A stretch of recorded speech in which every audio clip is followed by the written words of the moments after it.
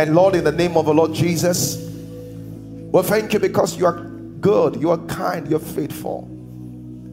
I ask you in Jesus' name that whatever you've started, oh God, you will finish it. We give you the praise and the glory. In Jesus' mighty name we pray. Praise the Lord. Please, you can have your seats. Amen. Welcome to church. Glory to God. Hallelujah. All right. So let's get into it. So I would begin to teach. We'll continue our teaching. So remember that on our fast, and I really want to thank our pastors. You know, our pastors, it's close to 40 days we've been fasting now. The pastors have been close to a 40 days fast from NLP to the September fast. You wouldn't realize that, literally. So thank you, all of the pastors that, are joining that. So we're talking about prayer this month. And I'm continuing my teaching on becoming a man of prayer. The goal, two things I hope to achieve. Number one, to challenge you to pray. That's the first thing. But the bigger thing is that for the person that is praying, and is saying that I'm praying, but there's a gap, I can't see the result. I want to give you Bible principles that will make your prayers effective. It will effective. Praise God. Hallelujah. Let's turn our Bibles quickly to Genesis chapter 24 in verse 12. Maybe we should read Proverbs 21 first. And I want to talk about what prayer does exactly. Many of us understand that we should pray, but what exactly does prayer do? How does prayer work? How is it? So in this teaching, you will understand, number one, what prayer does. Then number two, you will understand when I'm praying and I'm not seeing any result, what exactly do I need to do to get the kind of result that I want? See what the Bible says here. The Bible says, and the king's heart is in the hand of the Lord. As the rivers of water he turns it whithersoever he wills. Meaning something very powerful here. That when God wants to walk, one of the things God does that he provides influence. Very powerful. So God, this is the thing. With God doesn't force people. Give me the chairs again. Let me give an instant. When God does something, God doesn't force people. Let me tell you what God does. See, when the Bible says, see what it said, the king's heart is the hand of the Lord, as the rivers of water. It says the way God moves water, that's the same way God moves the heart of a king. This is how God does it. This is how God, very powerful. This is how God does it. If God wants to make sure you sit here, he's not going to force you and say, Ben, sit here. He's not going to do that. You know what he's going to do?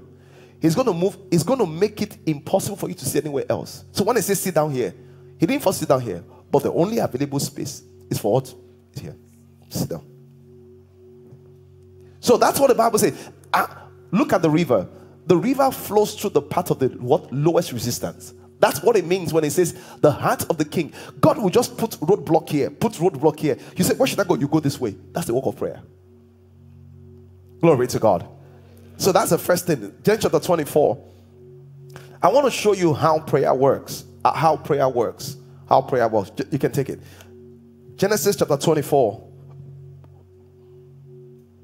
And I'm saying this to you because I need you to understand that there are no coincidences, there are orchestrations. There are no coincidences. With God, there are no coincidences, there are orchestration. So Saul said, watch this now. When it was that thing I showed you, just watch this.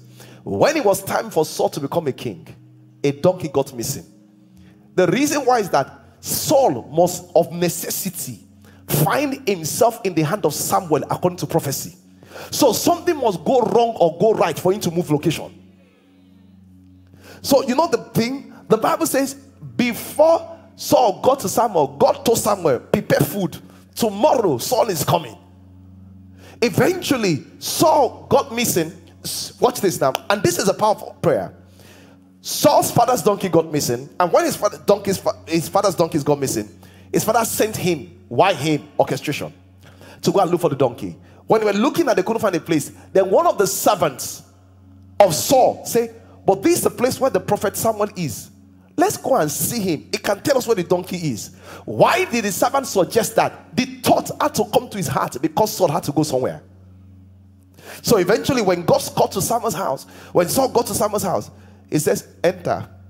It says, sit down. You are not going home today. The room is ready for you. Someone said, Saul said, what's going on? The reason why is that certain things were already there. And that's why I say life is not about, what do they call it? Coincidences. It's about orchestration. So let's read what prayer does.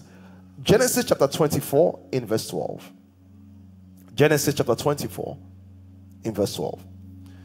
And this is the servant of Abraham praying. And this prayer was about marriage. The Bible says, and he said, O God of my father Abraham, I pray thee, send me good speed this day, and show kindness unto my master Abraham. He says, behold, he was praying for a wife. He said, behold, I stand here by the well of water, and the daughters of men and the daughters of the men of the city have come to draw water. And let it come to pass. This is his prayer. Let it come to pass that the damsel to whom I shall say, let down thy pitcher, I pray thee, that I may drink. And this will be her response. She shall say, drink. I will give the camel drink also. Let it be the same person you have appointed as a wife for my servant, for thy servant Isaac. And thereby shall I know that the Lord hath shown kindness unto my master. Take note of the prayer. Look at the next verse. The Bible says, and it came to pass before he was done speaking, behold, Rebekah came out. And when it was come to Bethuel, the son of Micah, the wife of Nahor, Abraham's brother was there with a pitcher upon her shoulder. The damsel was beautiful, fair to look upon, a virgin, neither had any man known her. And she went down to the well and filled the pitcher that came up.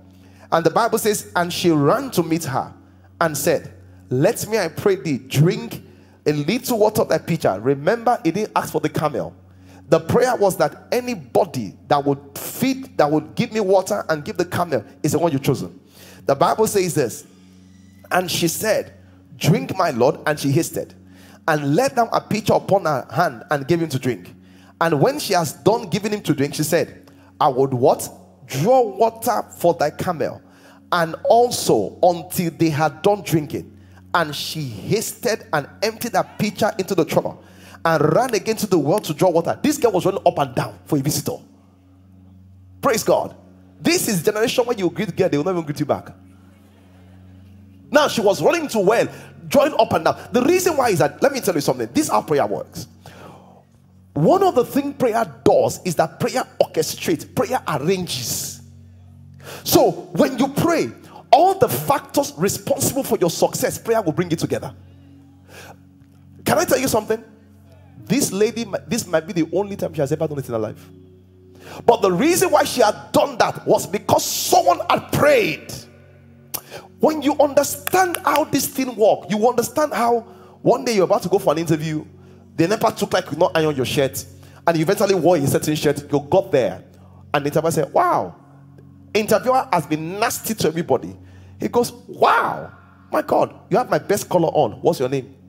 And because of that, it just opened to you. And you wonder, this is not even the shirt I thought I would wear. But because of the prayers you have offered before, the prayer was arranging and organizing things. It's beyond you. It's the influence of your prayer. Are you getting me?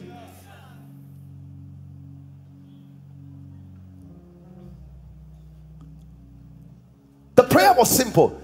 Anybody that will come, I will carry the pitcher. Anybody that will do that, what will happen next? Anybody that will carry the pitcher, it says, and feed the camel. I'm telling you.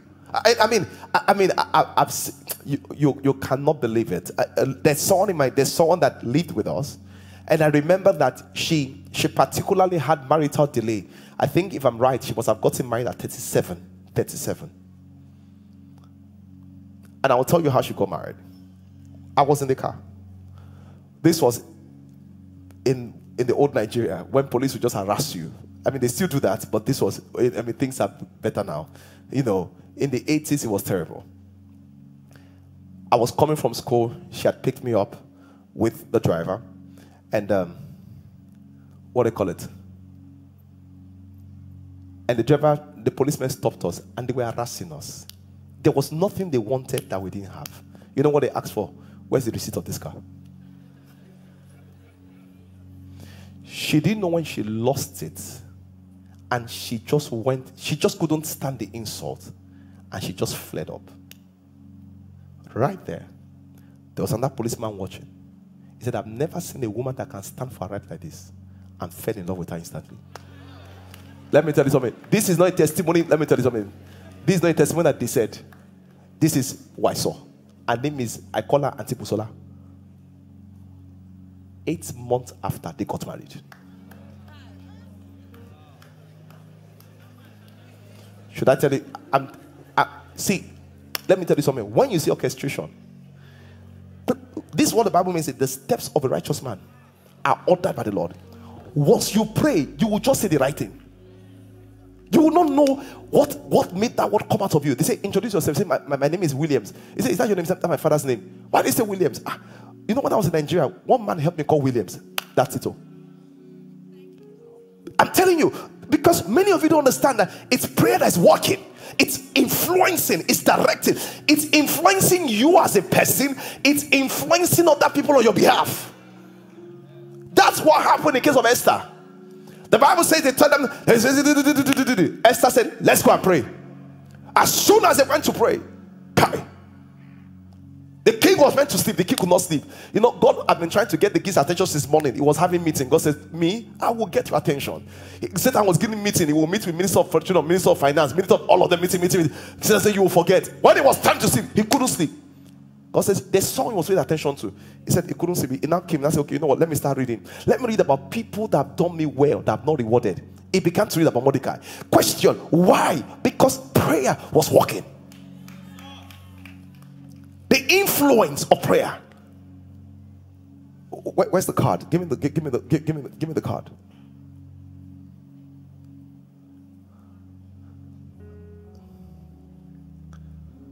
Glory to God. This is what prayer feels like. They give you 7 cards. These are your own cards, though. Let me show you what your own cards are. They give you are playing what? They give you this card.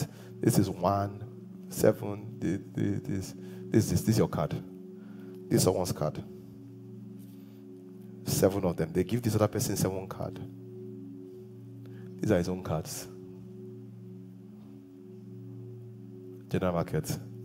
Pick 3. Pick 2. General market. Pick 5. How will this person win? Prayer is what makes you, in the market of life, you get an edge. I'm telling you, it's what makes you. The reason why what prayer does is that no matter how they arrange the card, it will influence it, that it will come into your aid.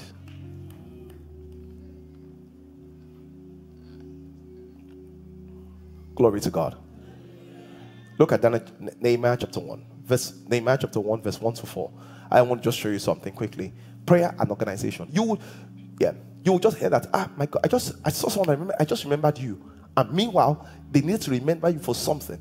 The Bible says, and the word of God came to Nehemiah, and the word of Nehemiah, the son of Hakaliah, came to pass in the month of Shelim, in the 7th year, as I was in Shushan the palace. Verse 2, it says, then Anani, one of my brethren, came, and certain men of Judah, and I asked him concerning the Jews that escaped and were left in captivity, and concerning Jerusalem. Verse 3, he said, and he said to me, the remnants are left in captivity. I'm just rushing. They in province are in great affliction and reproach, and the wall of the Jerusalem is broken down, and the gates are burnt with fire. Verse 4, the Bible says this, when he heard this, and it came to pass when I heard this, I sat and wept and mourned certain days, and fasted and prayed unto the God of heaven. The rest of the chapter is about prayers. The prayer I prayed. Chapter 2, see how prayer worked. Chapter 2, not the next verse. You know, that records the prayer. Chapter 2, verse 1. See how prayer works. Chapter 2, verse 1. Made a guy hurry now. It says, and it came to pass in the month Nisan, in the 20th year of Asterius the king, the wine was before him.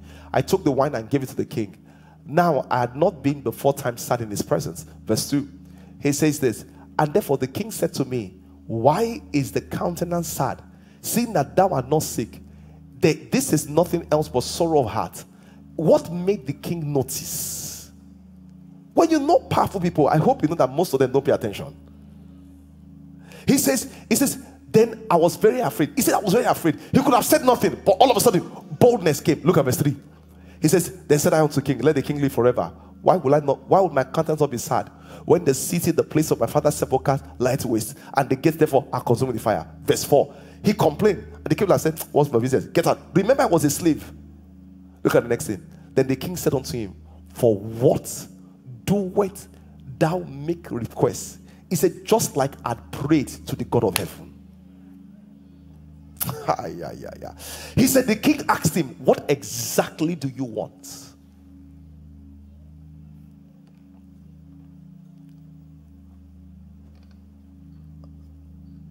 And I'm saying this to you because a lot of us pray, but when it comes to for example, everybody has a digestive system, but a lot of us cannot explain how our food is digested. That's the same thing with prayer. Everybody pray, but we cannot even tell how prayer works. What prayer does is this, and prayer is not magic. This is what prayer does. Sir, just go this way. This way, thank you. Yeah. So what prayer does, this is what prayer does. What prayer does is very, very powerful. What prayer does is that every factor that is very, very important to your prayer achievement, your prayer begins to gather it. It's called influence. Your prayer makes sure everything's happening. So you go to the place, everything just seems to walk to pass. And the reason why that your prayer is working, you take a step and it's the right step. You talk to someone, is the right person. The right thoughts begin to come to your mind. The right people begin to build a relationship with you. And the reason why is because of the prayers. He said, and the king said to me, for what doest thou request? So I prayed. He says, I prayed to the God of heaven. It was just the influence of that prayer. So when you pray, when you pray, it's not magical.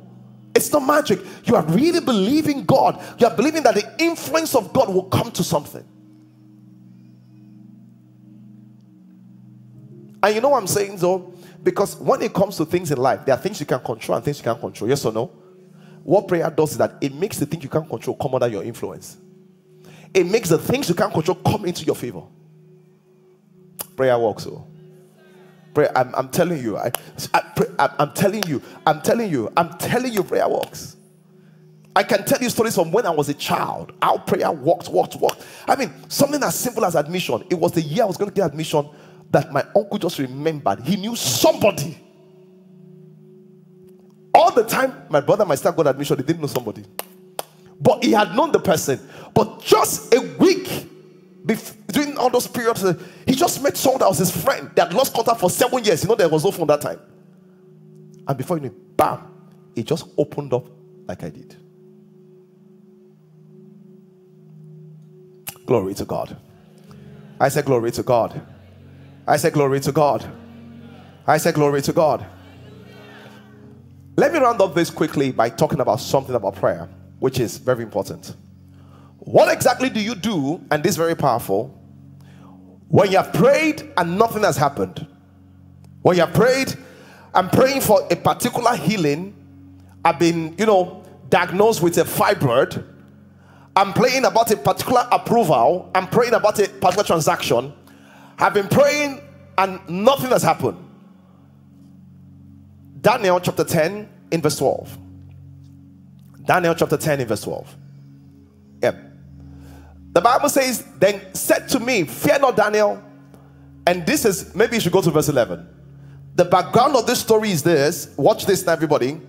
The background of the story is this. Daniel began to pray about something, and for 21 days, he didn't get any feedback about what he was praying for. After 21 days, an angel showed up with an answer, and an angel began to explain what happened in 21 days. The Bible says, and the angel said unto him, Daniel, a greatly beloved person, understand the words I speak to you and stand upright. This is the angel speak to Daniel when he brought him the answer. And unto them as I'm now sent, unto thee as I'm now sent. And when he had spoken these words to me, I stood trembling. Verse 12. He says, then the angel said to me, fear not, Daniel. See what he said.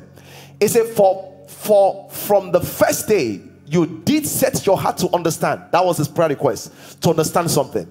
And you chose to fast. That's what he meant by to chasten thyself before the Lord was fast. He says, thy words were heard. He says, from the first day you knelt down to pray about the contract. He said, heaven released an answer. But what happened? It says, your words were heard. But it now says one thing, and I came for your words. What does it mean? Verse 13. How come heaven answered and it took 21 days to get to earth? Is it night post? Look at the next thing. See what it says. It said, but the king of the prince of Persia, a metaphor for a demonic spirit, withstood me. It says, as I was bringing your answer, there was a demonic interruption in the process. He says this, and behold, Michael, one of the chief princes. So there are angels that are called archangels, and there are angels that are also that are similar to chief princes. There are angels in categories. Yeah, just like you have generals, and you have, you could have a brigadier general, and you have a full general. He says, and one of them chief princes came to help me. He says, I was bringing the answer about your child. I was bringing the answer about your job. I was bringing the answer, and Satan interrupted me. The interruption is not where I'm going to. Where I'm going to is that, how come we see at the testimony? Go back to verse 12. Go back to verse 12. The answer is here. He says this, fear not, Daniel, for from the first day you did set thy heart to understand and to chasten thyself before the Lord, thy words were heard. And read the next line. Next line, I want to go. I am what? Come for your words. What he was saying was this. Please pay attention now. You need to catch this. What he was saying was this. When you prayed and you didn't see manifestation, between when you prayed and manifestation, he said the reason I broke through that demonic barrier was because you kept on saying things that aligned with your prayer.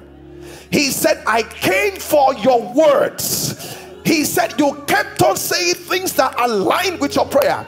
You did not change what you were saying. The problem that goes wrong with your prayer is this. You say, in the name of Jesus, I declare, I receive it. 1 week after, you don't see something, you say, what's this nonsense? I'm tired. With your word, you have cancelled the thing again. Daniel said, he said, for 21 days, I kept on saying the Lord has done it finally. I kept on saying victory is my own. I kept on saying that the Lord has fulfilled his word. I kept on saying, the angel said the reason why I broke through was because you kept on saying it. He said your words were giving me strength in the realm of the spirits. Are you hearing me? Are you hearing me? Are you hearing me? After a powerful service, I've received my baby. Then when you see your period, I'm tired. God, if you want to do it, if you don't do that, I can't kill myself. You have used, listen to me, your words can cancel your prayer. Don't let your word cancel your prayer. Let your word strengthen your prayer. The angel said the reason why I broke through the barrier was because I came for your word. It was not even the prayer again. Your prayer were heard. But now I came because of your consistent confession. Oh my God. You will catch this thing though. That was why when the angel appeared to Zachariah and said, Zachariah, you have a child. Zachariah was talking nonsense. Angel said, the way this guy is talking, it will destroy it. He said, you will be dumb until the child is born. Meaning that you will not be able to talk or interfere until the miracle has happened. You know why? If you keep talking this way, you will interfere with the miracle. He said, shut up. He kept quiet.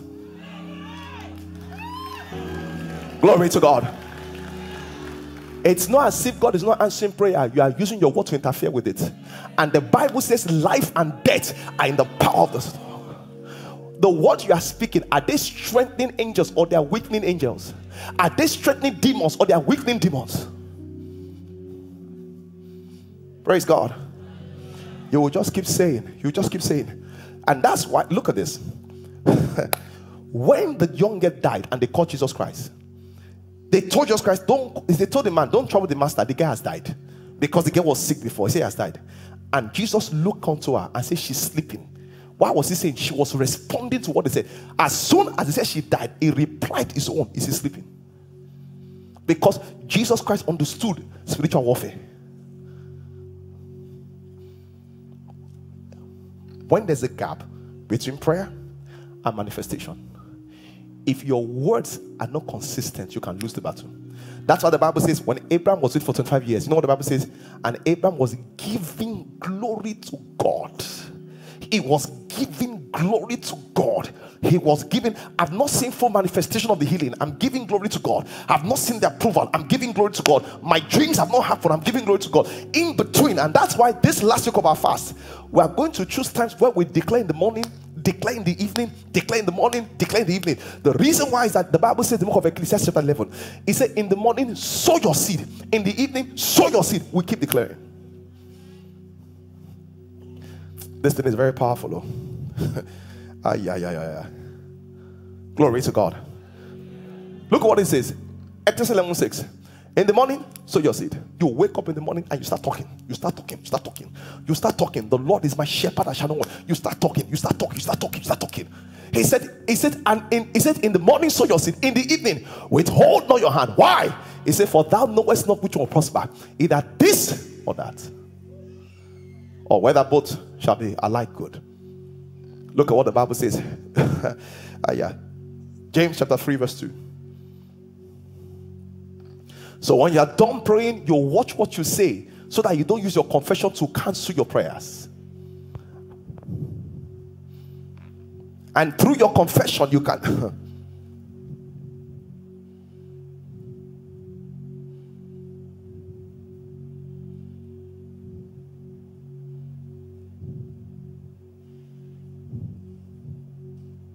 Someone say hallelujah.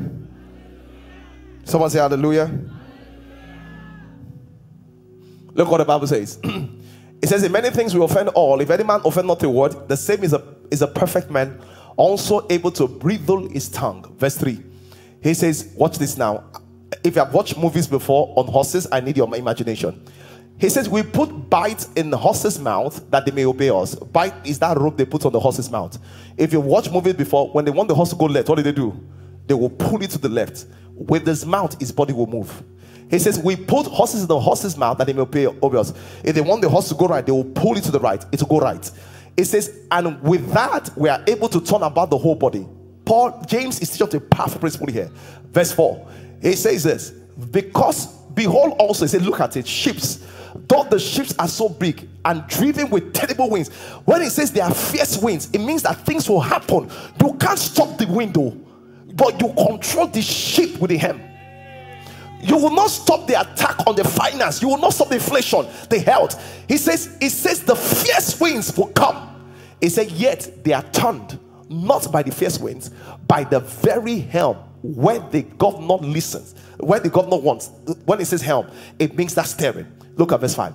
So when he was talking about the sheep, when he was talking about that, he said, what am I talking about? Verse 5. All those were parables. He said, what I'm really talking about is your tongue. He said, so is the tongue a little member. He said, it's a little member that boasted great things. He said, behold, great a matter, a little fact that kindled. What he was saying is this: the same way that sheep, the body of the sheep will obey when you pull his mouth, the same way that the horse will obey when you pull his mouth. He says, if you can change the way you talk, you will change your life forever. The problem is in between your mouth.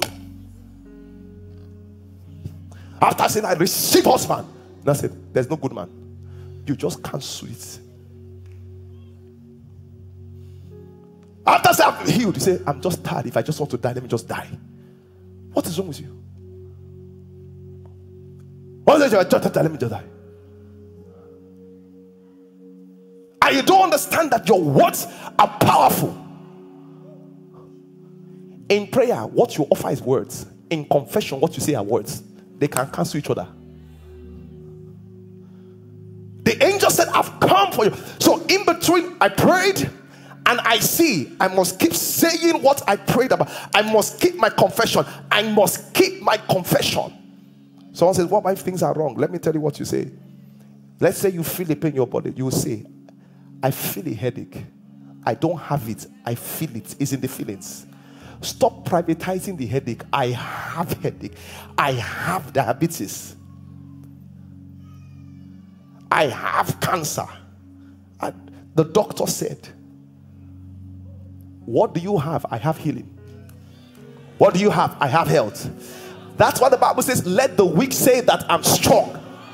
Psalm says, let the redeemed of the Lord say so. What do they so? It's not so. He's to say that I have been redeemed from darkness. I have been redeemed from need. Have redeemed from them. He said, let the redeemed of the Lord say so. We talk our way out of it.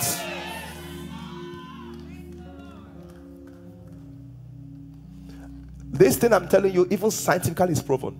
I read a science experiment. They raised two plants in the same condition. The scientists wake up one morning and curse one, the other one, and say good words to it. After about 6 months, I mean, if I've read this scientific, you've seen it online, right? The scientists, these are godless people, though, were cursing, withered away. The one that they were saying good things to began to grow. Because words are powerful. Not just the word you say outside, the word you say in your mind.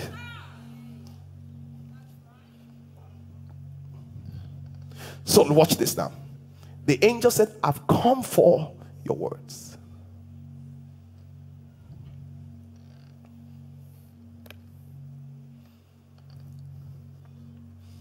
A woman's child died. It is well. Well, honestly, the word was, it is well. She knew what she was saying. It is well. See, you know, in the physical, when you want to sign contract, you sign with pen. Yes or no? And contracts are binding, yes or no? In the spirit, you sign with your tongue. Even people that are herbalists, when you watch movies, when they carry sacrifices, they talk to the sacrifice. It's not just about sacrifice. The word is signing. You will say, it's me, oh, Abigail, you will say it. See what the Bible says, the book of Psalm 45. See what the Bible says, Psalm 45. Can we read together? No, can we read together? Want to go? My heart is inditing a good matter. I speak of the things which I have made touching the king. See his own pen, oh, my tongue is the pen of a ready writer. What is he saying? In the spirit, you sign with your tongue. What have you signed with your mouth? I know that, see, I can never do well in this country. You signed it. You signed it. I hope this thing will not kill me. You signed it. You signed it. With these rising dollars, I can't do anything. You signed it. Because my tongue is the pen of what? Of a ready writer. In the spirit, we sign with our. What are you signing, sir? Why do you think that when people like Jacob, Isaac, they're going to die, they will call their children? They will call their children and say, let me tell you your future. They were trying to give them will. They were signing their future. They say, you are now a blessed land. They were signing something. You know, you are signing physical document. Can you sign in the spirit? You know, the thing is that, let's just be honest. I can't make it in this country. Except I travel, things cannot be okay. Things cannot be okay. Once you say so, in the realm of the spirit, as you are saying it, the demon brings the document, sign. You know, everybody in my family has hepatitis and diabetes. Yeah, that's it. So I'm always, I'm careful so that, you know, because I know that it will soon be my turn. Sign. Some of you won't tell your children. You even tell your children that, you know, when you grow up, we all use glasses.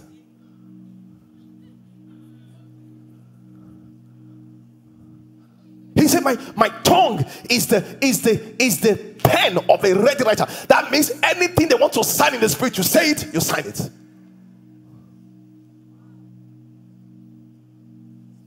That's what the Bible says, life and death are in the power of the tongue. It's through your words you are held in bondage, through your words you are set free. You know what I mean? You know what I mean? You know that no guy likes me because I'm doing my career. Have you heard what you have said? Have you heard what you have said? No guy likes me because I'm doing my career. That means for you to marry, you must be poor. And if you choose to do it, nobody will like you.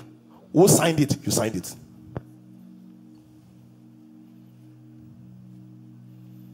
You can't get any contract in NMPC except you know somebody. Who signed it? You signed it. When I make you say things like the Lord is my shepherd, you think you don't know what we are signing spiritual contracts.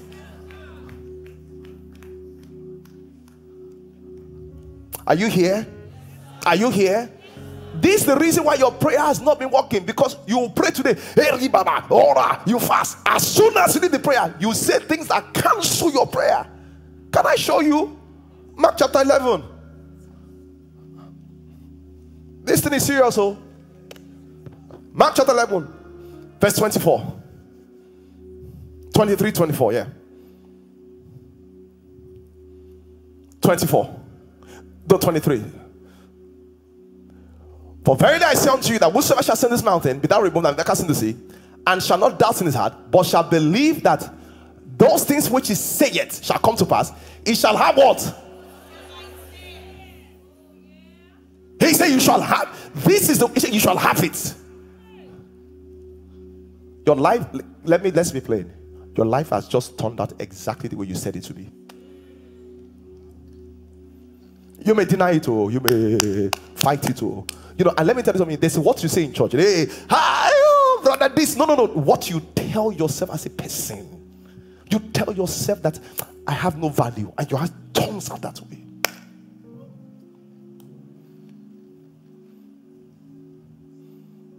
Those that have been with me, Pastor J, Lord, stand up. He's known me since when I was 11 years old. 11 or 12. Have been talking this. I thought that you will come when I was 12 years old. I said this, that they will gather. Yes. When I was 16, I told them I will have a conference in London. I will be at Wembley. 16. Nobody in my family is a pastor. In fact, when I got born again, my parents were not born again. But I saw it in this book that whatsoever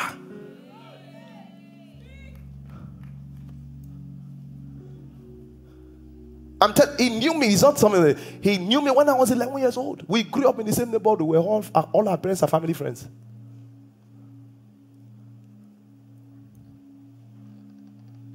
I said it. My mother, I told my mother said, you are mad. He said, you think is it because you're a child you don't think well?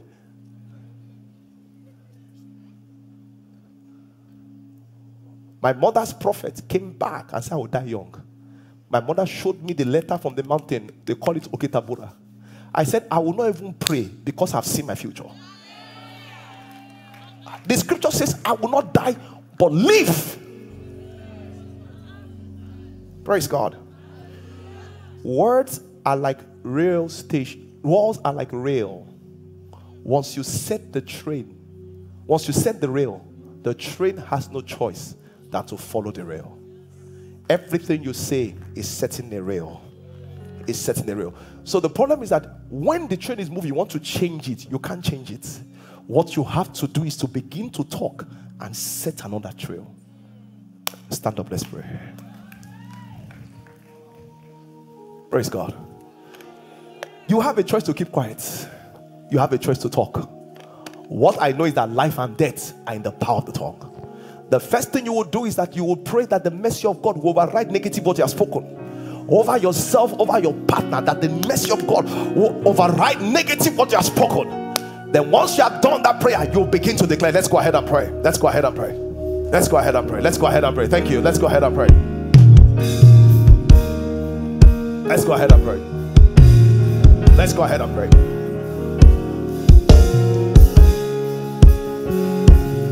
Let's go ahead and pray.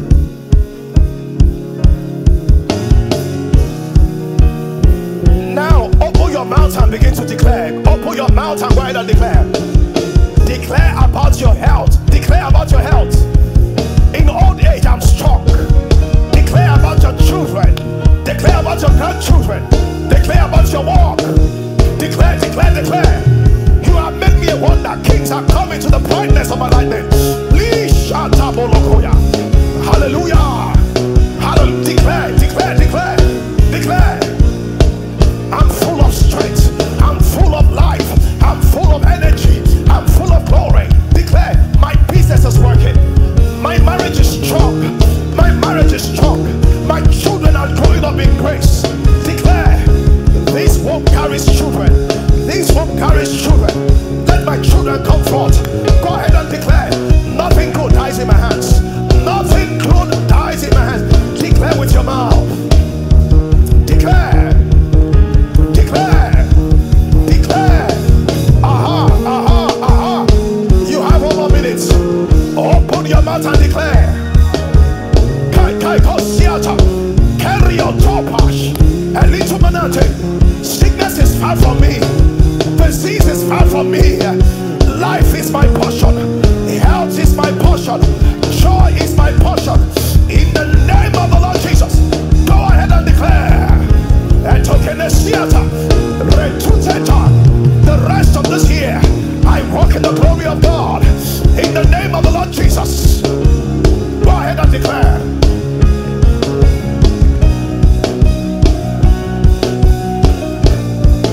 Go ahead and declare. Go ahead and declare.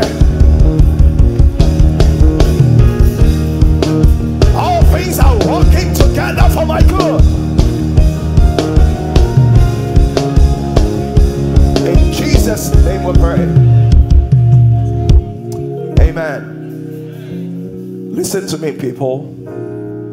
You need to make up your mind when you get home. In the morning and that scripture in Ecclesiastes, it said, in the morning, sow your seed. In the evening, sow your seed. Imagine when you have been talking all these things for how many years.